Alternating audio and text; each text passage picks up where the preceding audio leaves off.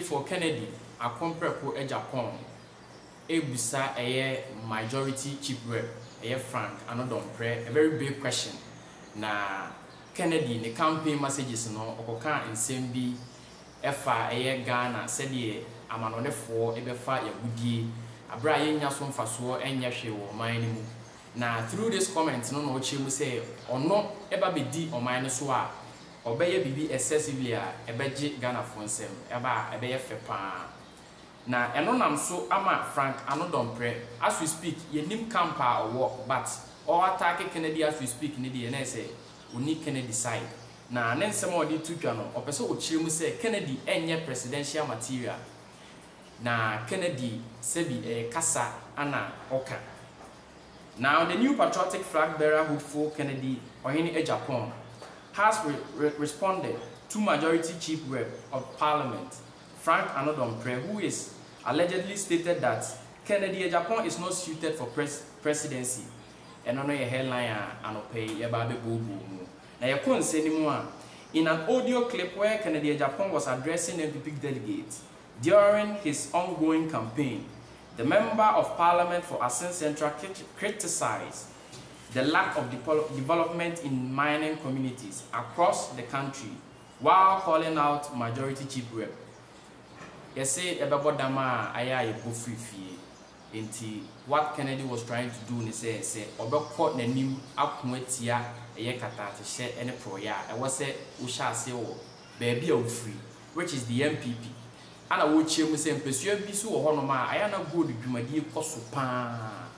Wa bolding wa chire si also say e bi koso but development there and one thing it was pursue so.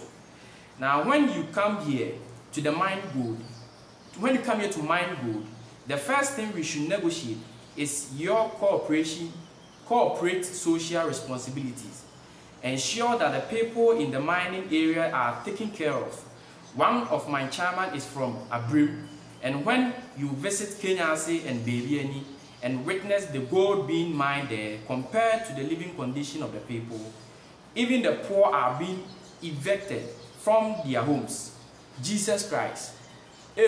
Because mine there are times I almost blast the wall, and all the time I almost caught underground, and even underground with poor digging and our poor plan. It's me beautiful at the shell so move.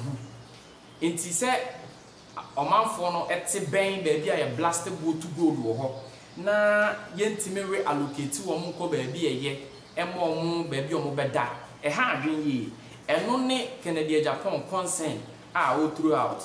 I will say Kennedy Agyapong will not tolerate this. That will not work. I believe in Ghana first. We will enter into the agreement, and if you are not going to bring peace to Ghana, leave the gold in the ground. He stated. Say, you better to gold no. Na etie for ye nya so mfaso. Say simple na say ehun hia. Say ube free woman so. Abase over be too good. Na ayenfufuo bi ene politicians fuo bi edi wani magye asase na mo otu ama wafa ho just because of selfish interest nipa kakra bi benya so faso de Kennedy kaseti ase ehunhia say bibi say no e was ekoso. Na we all know say Kennedy one business magnate our Ghana ye can't businesses pa won bebree of late. Ichima almost 700 workers, what me 7,000 workers, what me I employ or more. Even the campaign team grano all along or qua ayana or the and catch a for say some more shady or numpu on tia punyasona way no bar obey yet the CC. In Tiaka Kennedy assembly, not just a Kennedy war much experience. Say in terms of say employing the pan, I say young man the pan with Ghana, why you be paying. Inti say Frank Annoh Dompreh ebechemu say Kennedy nye presidential material na kamia ko yese asa oto boba park no so no on support nipa no and on the day no so asa criticize no na just a big issue na today mamen kan Kennedy one keyword be no so pop it up bra na or deliver an address no also today Newmont want to divert to Sunyani Road Ask yourself, why they transport the gold by helicopter? Go to South Africa and see what gold mining has done for South Africa. What is wrong with Ghanaians? We are only concerned about speaking English. Annoh Dompreh get up and say, I am not a presidential material. Have you ever seen a foolish, rich man? This is the big question at you for now, Kennedy. All along, not a person or spit it out, now we free. Because as I'm a show, which I this will can now it flew. Kennedy, one successful businessman or Ghana. And the question is, if you're not wise, how will you get there? In Teacher Frank or any other allegations be or any other fault to be or one insane be or per se, or can it shouldn't be based, say, nipa and ambitions of your presidential or set it back, say on your presidential material, say or Kasa, and all along you was a Kennedy or pay Akasa, I mean, and in all no Kranayano would dip him. Looking at recently on Anna's case here, a court said, yeah, I asked him, I see by a court to know all the procedures. But at the end of the day, no, Kennedy every case no flat. I chair say, Papa no, Nensemayano, the Tubiano, Anna, and your boots you can. Now, I am a winner, swore, Anna, a yard, a mano, a Tubia. You can see, according to the Member of Parliament for Assam Central, Dompreh is questioning the basis for some party chairman supporting Kennedy because he delivers Agyapong is unfit for the presidency.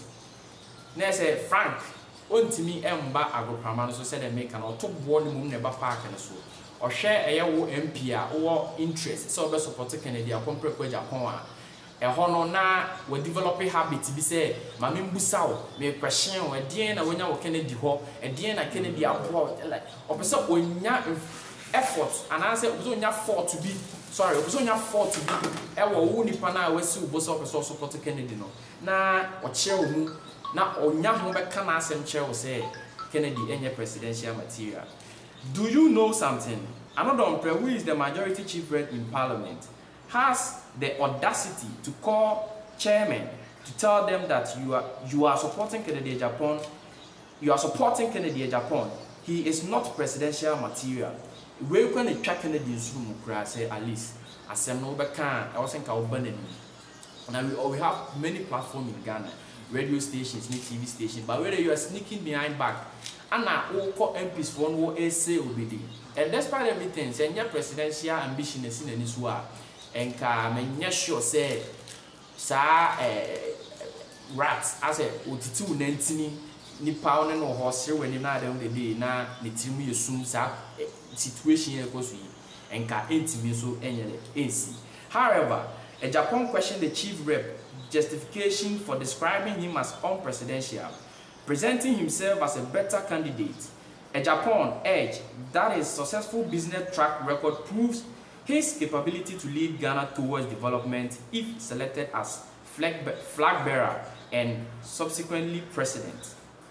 He emphasized that he is the only candidate who has patriotic the interest of the party delegates and will work for their welfare instead of using financial means to secure the nomination.